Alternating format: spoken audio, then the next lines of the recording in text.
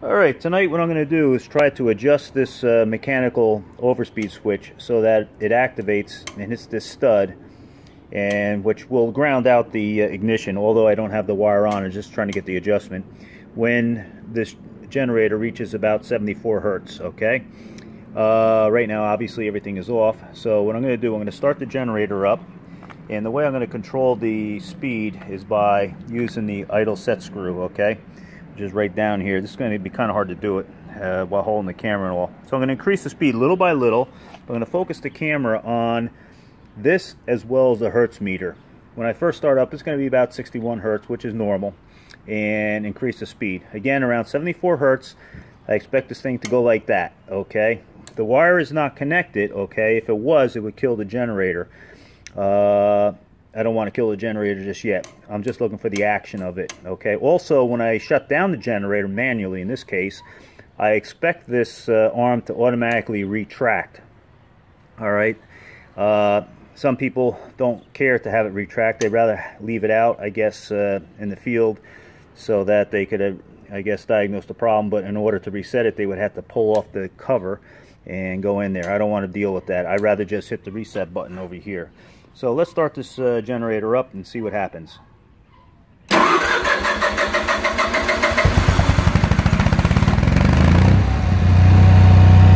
we got about 60 hertz. As you can see, the lever has not popped out. Once again, this is going to be kind of hard because I got to get my camera on everything. I'm going to start increasing the speed little by little.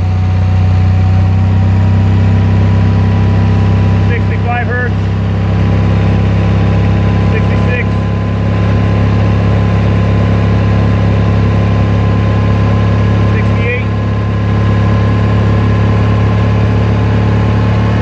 70. I know I'm overspeeding, but okay, come on. There we go, bang. 74 hertz. That's what I'm going to leave it at. Now, if the wire was hooked up, okay, this wire here, it would have shut down the generator. I'm going to do it manually. I want that arm to retract. Here we go. I'm going to shut it down manually. Okay. Let's see if it retracts. There we go. Retracts. Okay. If the wire was hooked up and the bell end cover was on, all that other junk and jazz, and let's say it did overspeed, I would not have to remove the bell end cover to manually push this back. Okay. If, this little stud right here, if I backed it out a little bit more, then I would have to do exactly what I just mentioned. In addition to that, I would have to hit the reset button. So here's what I'm going to do. I'm going to put the wire on in a moment, and we're going to simulate a full scenario here.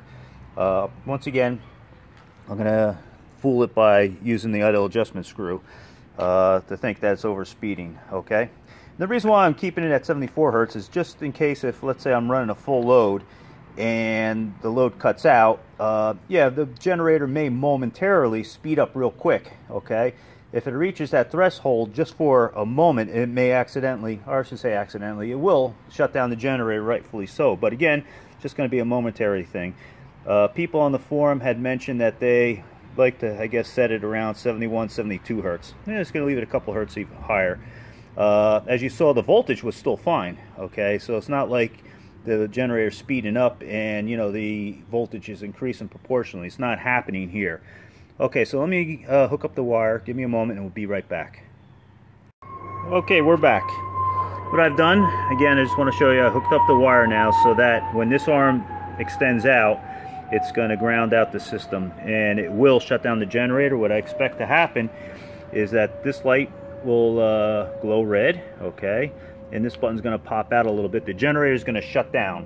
When the generator is totally off, the light will still be on, and obviously this button's still going to be popped out a little bit. The only way to restart the generator is to push this button in. Again, I don't want to have to deal with manually pushing in the little lever, which means that in reality I would have to pull off the bell cover when it's in operation. Okay, so once again, my plan here is to manually increase the speed using the idle set screw until when I achieve about 74 and a half, maybe 75 hertz. Okay, so let's see if we can do this.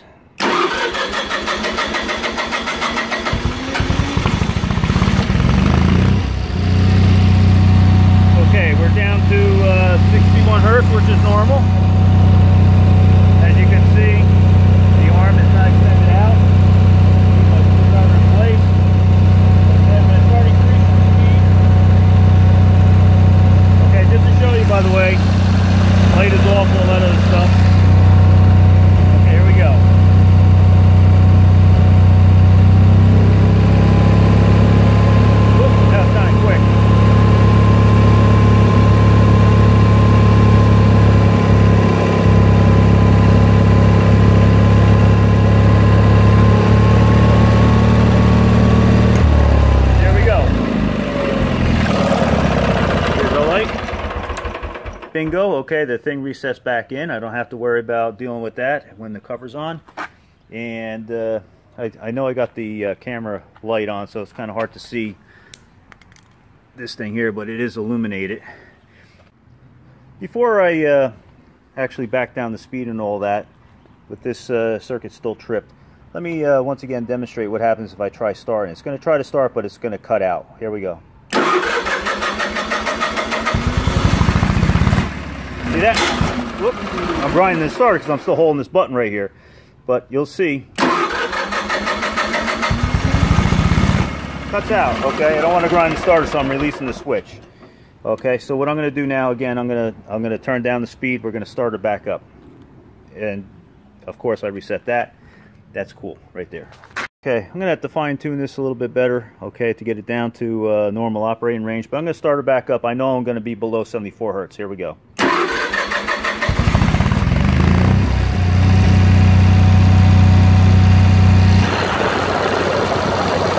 As you can see, everything's running fine.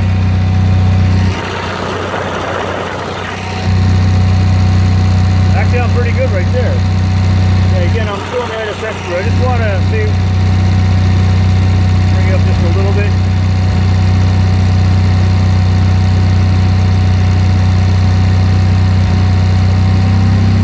Okay, now I'm just going to back it down. I don't really want the idle test through to hit the throttle linkage. It's resting.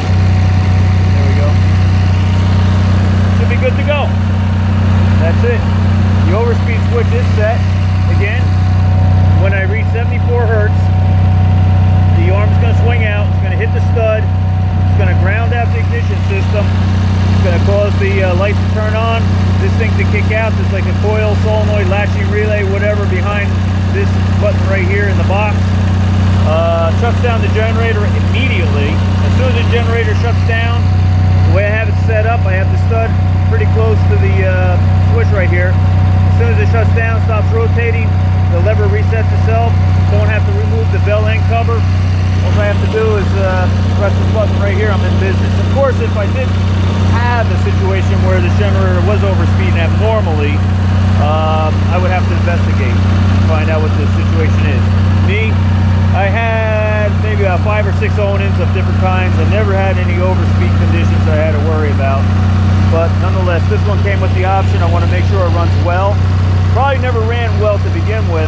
I really never played around with the adjustment tab as far as the release lever. I mentioned on the forum that the wiring for this switch right here in the control box was really bad. Had cold solder joints, wires falling off the whole 9 yards. So who knows if it really ever worked to begin with. But everything now is in working shape, ready to go. I'm going to throw the in cover back on. I'd never have to remove it again as long as this thing keeps running. Alright, that's it. Well, I got the bell end cover tin back on, bolted, no problem. Everything disconnected for right now because we have a holiday weekend coming up. Gotta start planning for the picnics and whatnot. Basically, the rebuild is more or less complete. However, there's a couple things I need to do before I could say the rebuild is complete and successful. As you know, I ran it off propane. It'll run off natural gas too with minor adjustment, but I want to try running off gasoline. Okay, this is a tri-fuel carburetor, which is a good desirable option. So I could run gasoline, gas, such as natural gas and propane and whatnot. I need to fine-tune the carburetor a little bit better. I mean, it runs fine once it's going. It's a little hard to start, or harder than what I expect to start. Again, I really didn't play around with any adjustments on the carburetor, so because I was mainly focusing on the start problem with the overspeed switch and whatnot. But once I get this thing tuned up as far as the carburetor for gasoline and minor adjustments for gaseous fuels, I think the project will be complete. Okay, I did load this thing up to 28, or a little over 20 amps per leg. The boxes that I'm using external to the generator have 20 amp breakers in them, so really I'm not going to be able to pull 30 amps, which this will do per leg. Okay, I do have a main breaker on this panel right here. It's hard to see. Okay, this little switch right here, that is a double pole breaker, 30 amp breaker. So anyway, I like to run this thing full max. Also, I want to be able to run this thing for an extended period of time to break in the rings, because they really weren't broken in too well, I guess, to begin with. I don't see any glazing on the cylinders. Okay, when I took it apart, everything was fine. Just a little bit of oil coming up, because again, I think that this generator was put into service and ran for short durations with no load, and that's not the proper way to break these things in. This thing did live its life in a school, operating emergency lighting, 3-phase, and that was about it. I don't know when it was taken out of service, but nonetheless, we bought it, and here it is in like new condition. After this project, I'm not sure what I'm going to tackle. Maybe get a diesel, who knows. But anyway, we still got more work to do on this. At least we resolved the issue with the overspeed switch. Didn't really expect it to cause that much controversy on the forum, but it did. But you know something, the discussion is very, very entertaining, I guess you could say. I think we all learned something. I know I did. Anyway, if you have any comments, please let me know on the forum. Thank you.